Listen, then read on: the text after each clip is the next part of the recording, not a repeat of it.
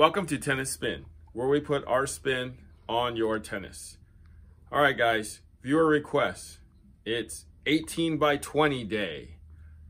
18 by 20 day. Oh, we're gonna compare 3 rackets that are 18 by 20 today. Get it? 18 by 20 day? Okay. All right. First, we got the Tecnifibre TF40 in the 315 weight. Next, we got the Blade 98 V7 18 by 20. And then we got the Strike Gen 3 18 by 20. All right, so that's full bed of poly. It's RPM rough 17 and that flaming orange. This is a full bed of natural gut actually on this blade, and then this is a hybrid with a synthetic cross poly main on the TF40 315. Okay, all 3/8s. So all 3/8s. Let's get started. All right, let's go with Strike. The Flamin' Strike here. Balance board. Survey says 335.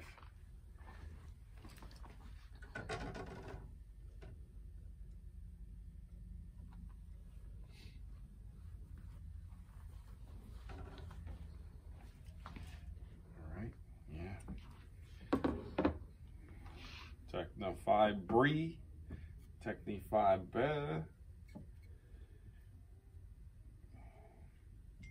oui, 320, 320.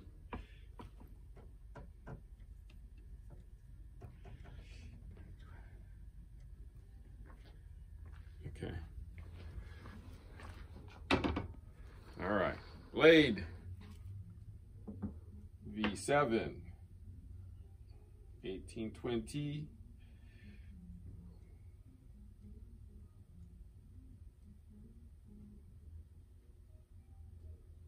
330. Wait, it's moving up. Moving on up to the east side here. Let's see. Yeah, 330. All right, let's hit the scale. At the scale.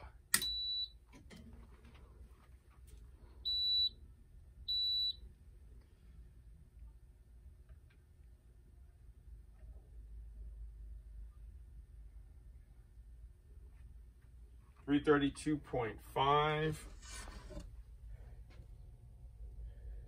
330. Nope. 322.5. Excuse me.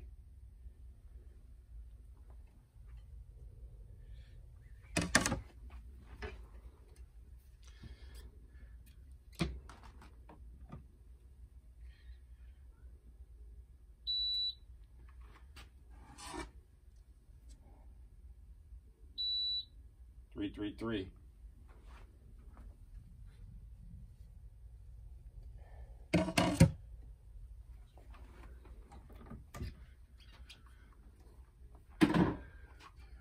Tecnifibre.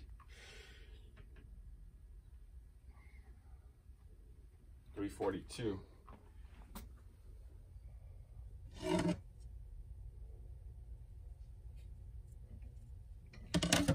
I'm gonna check this again, actually. 342.5.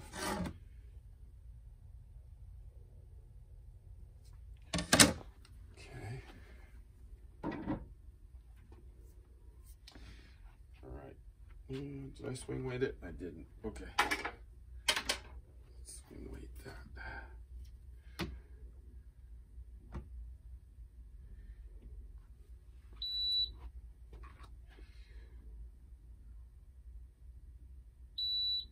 337.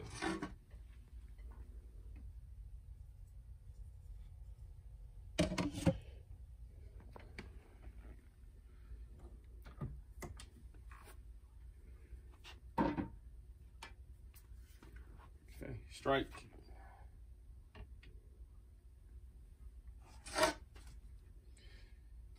$3.19.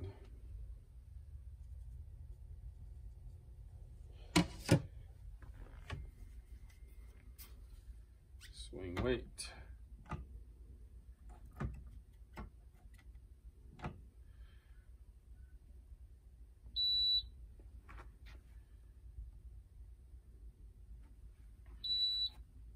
$3.36. Let's do that again.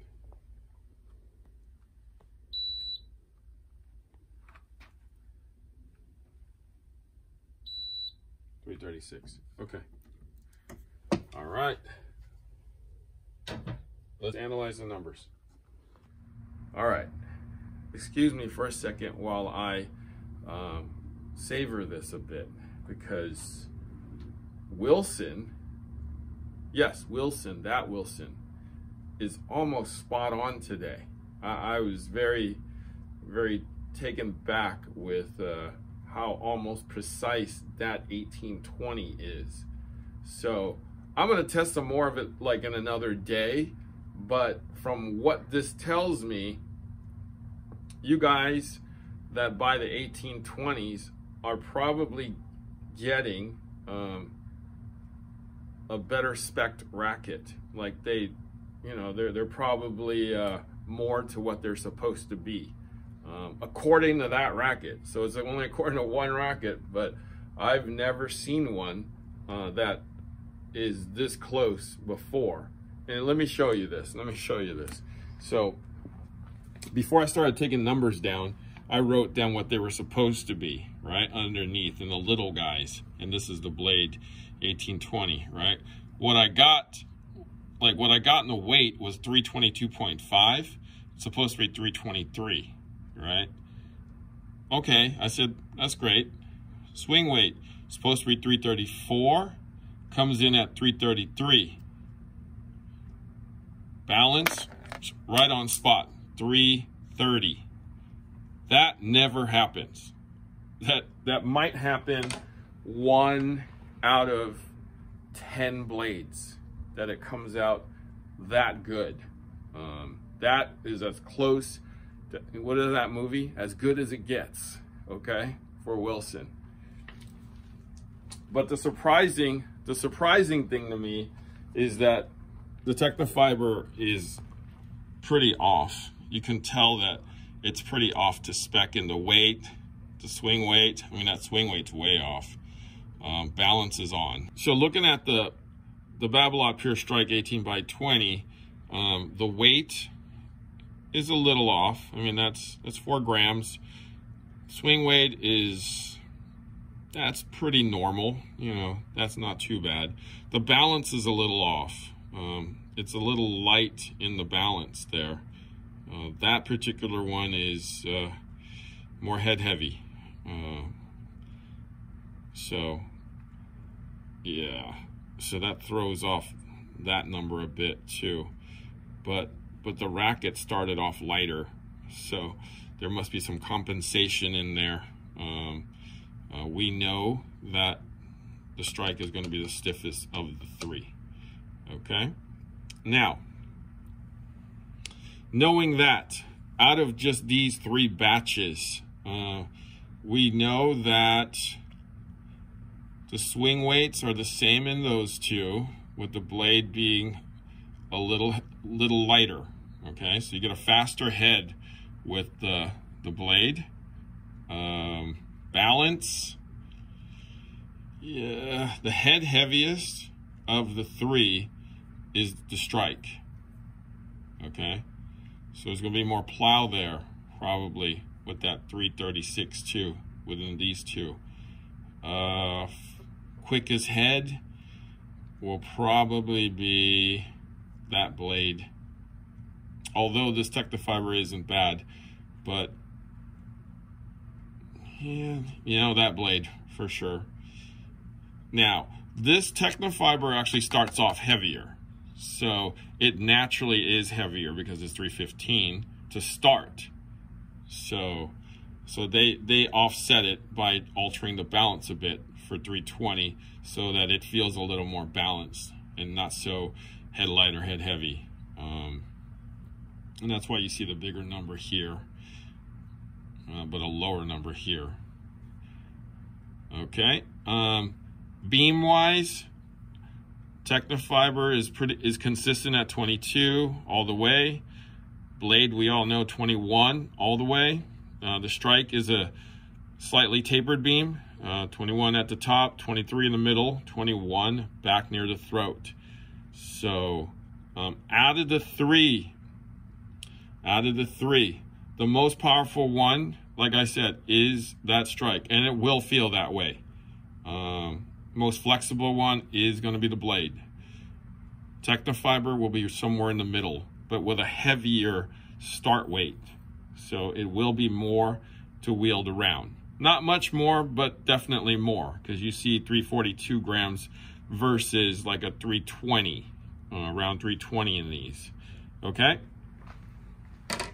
Now, 1820s, I don't sell very many of these. I may, like this blade, will probably be the best seller of the three. Like European players love the 1820, flat hitters, 1820.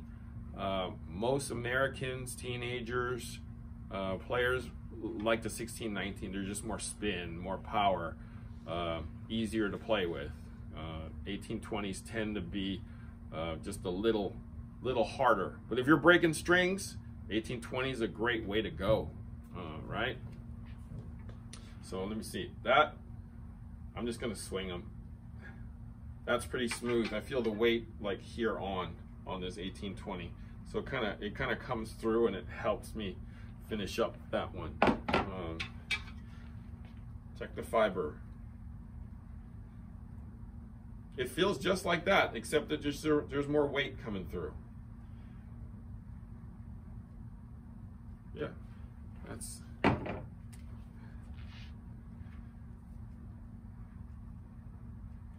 So this one feels more kind of like top heavy to me.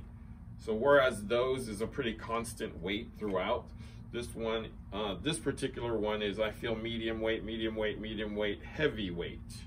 So towards the top, there's a little more weight from what I can feel. Like I can feel some of the weight right here at the 12 o'clock point. So, but that's just me. Three great rackets. Not the easiest to play with, but if this is your type of racket, players rackets, good control, pretty maneuverable on these guys. You'll be able to kind of shape the ball however you want, more specifically for a slightly flatter hitter. Okay. I mean, I personally, if it was up to me, it would be hard for me to play with any of these. I mean, if I had to go out to battle, because you guys always like me picking a weapon out of the bunch, I'd probably pick the strike out of the bunch, just because I like that weight at the tip here, so it finishes up my stroke. So, but hey, these are great too. Okay, but it would probably be the strike for me. All right, thanks for watching Tennis Spin, where we put our spin on your tennis.